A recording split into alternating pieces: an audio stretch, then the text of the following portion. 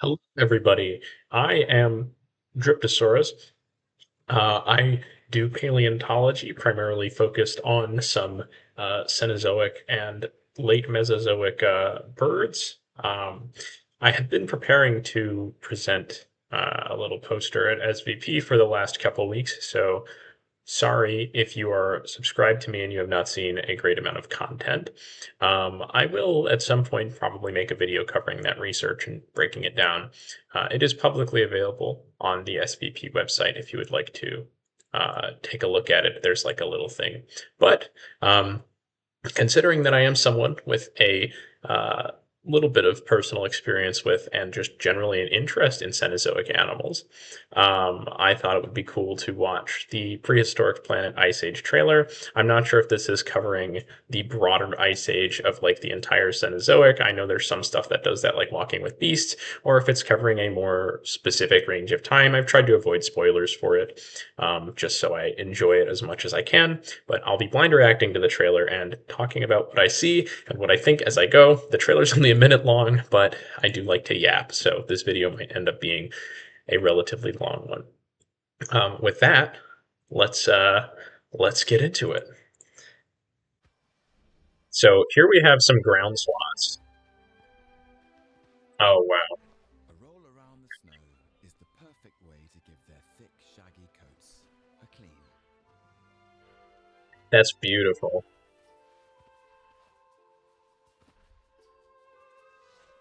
But for first timers, all this snow.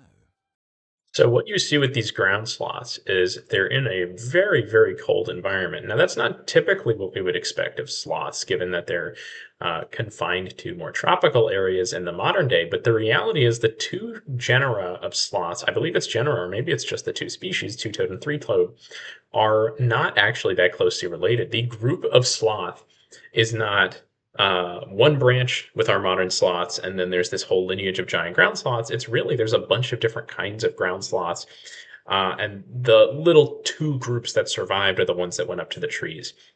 So ground sloths were really not that much like our modern sloths in a lot of ways. Unlike our modern sloths, they probably had relatively high metabolisms, at least the ones that are more medium sized like this. In general, they were larger animals, obviously. Being larger means it takes a lot less effort to maintain a higher body temperature. So these guys would absolutely be loving the snow. They're absolutely not, adapted to exclusively tropical environments like our modern sloths are. There are some ground sloths that lived in hotter climates that probably would be really upset somewhere like this, like the Shasta ground sloth. But overall, they're doing pretty all right. Another really interesting thing about ground sloths is that just like armadillos, which they're closely related to, they have armor under their skin. Armadillos obviously have that armor on the surface, but ground sloths have these little pebbles of bone underneath their skin that basically provide protection, and they're found in association with ground sloths quite frequently. So if I look up ground sloth osteoderm here, yeah, so you can see there's these little pebbles of bone material in there. That's a cool thing by Joshua Knoop. But yeah, so there's these little tiny chunks of bone. And if you've heard the word osteoderm before, it's probably because that's what is on the back of Ankylosaurus. Osteoderm is a pretty generic term.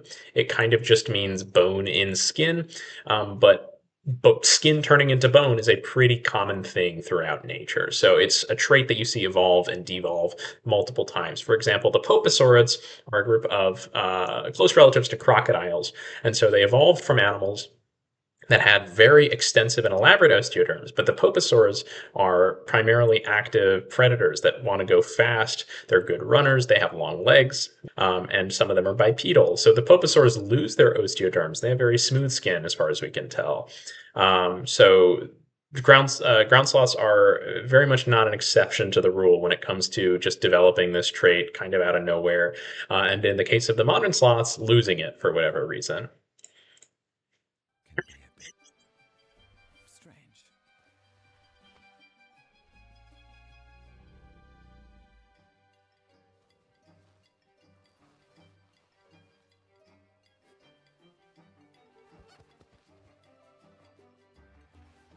That's the idea.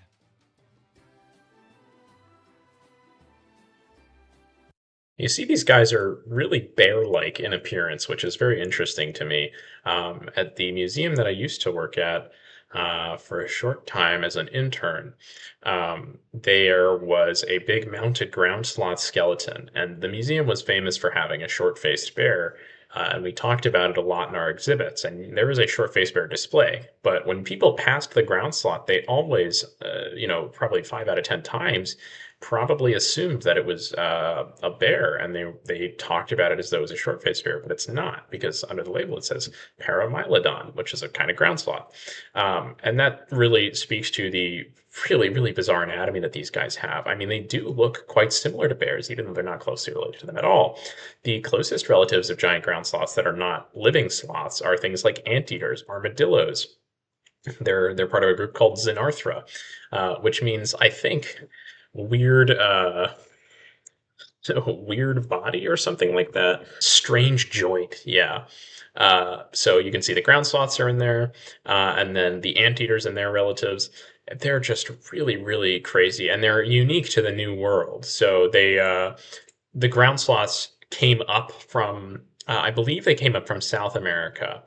Um, During what's called the GABI, the Great American Biotic Interchange. So here's a great image for this. So the Great American Biotic Interchange, you see there's all these animals that are coming down to South America. That's where South America got its proboscideans, where it got its saber cats, which are now extinct, sadly, the rabbits, horses, all that sort of stuff. And then up from South America came things like the terror birds, the ground sloths, the armadillos. Many of these guys sadly did not make it to the modern day. There were also a lot of marsupials involved in this. Generally, the South American ones tended to fare a little bit worse than the North American ones, unfortunately, because I think the South American ones are cooler, but maybe that's just because they're not around.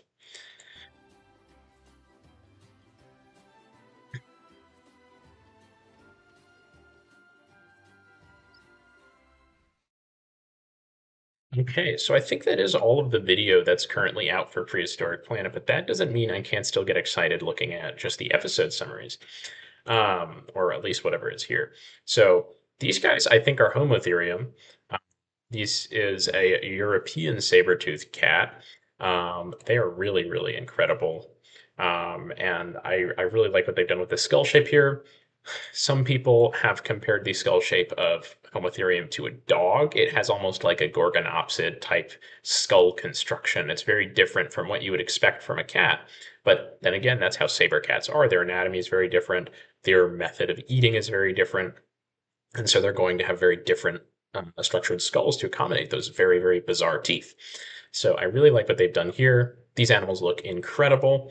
Then again, we do have a frozen Homotherium, and it's not this color. I don't know if these are explicitly Homotherium, but if it is, then it's a shame that they, didn't know about that when they made these. Granted, it's definitely too far to go back now. I wonder if they'll show them molting into different coats, because that's also possible. Um, and then we have this guy. This is a quote saber-toothed tiger. That is a little bit of a pet peeve of mine, is people calling saber cats tigers. They are cats. They're truly cats. But saber-toothed cats are about as close to a tiger as a house cat is to a tiger. They're in a completely different family called Machairodontinae. They're not at all closely related to lions, tigers, anything like that.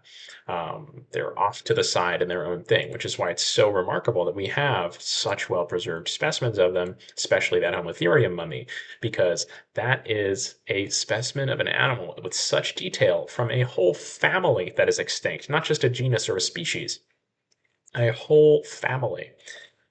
It's really, really incredible to see. And then we have this rock climbing ground sloth. I do really like how they've done like the Tamandua thing of having the baby ride on the mother. There's a group of climbing anteaters that will do something like that. So I think that's very plausible behavior. Then you have this glyptodont called Glyptotherium. These guys are close relatives of armadillos. They came up from South America to North America during the Great Biotic Interchange, during the end of the last ice age, or around then. I think it was about I don't know exactly how many millions of years ago it was, but it is later in the Cenozoic, so relatively recent in the grand scheme of things. But yeah, so there's your Glyptotherium. Very interesting looking animal. It looks like this forbidden cross between a reptile and a mammal, which is why I love Xenarthrans so much. And then, oh, this is Jefferson's giant ground sloth that is depicting. So Jefferson's giant ground sloth was discovered by Thomas Jefferson, although he called it Megalonyx jeffersoni because he thought it was a lion with giant claws. That's what that name means. Megalonyx means giant claw, and its claws do indeed look like a lion. But he was terrified because he didn't believe in extinction, and so he thought there was like a 40-foot tall lion running around in the American West. But yeah, and then here are some woolly rhinos. These guys are rendered beautifully. I love how they have these keratin striations on the horns.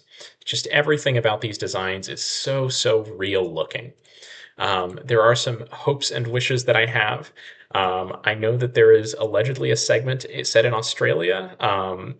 There was an image of a thalaccoleo posted somewhere, but I can't find it on here. Um, but that Thalaccoleo is an animal that is exclusive to Australia.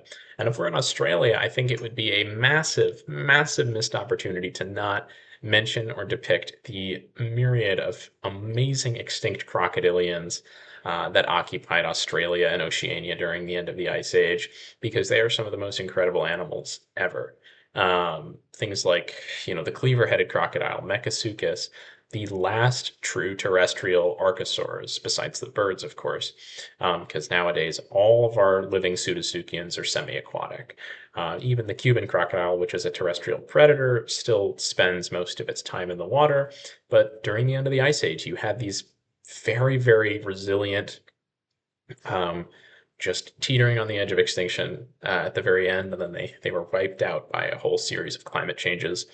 But they are really, really amazing, really beautiful animals, and very well adapted to something that none of us have any context for in the modern day. They're doing things that no living crocodilian can.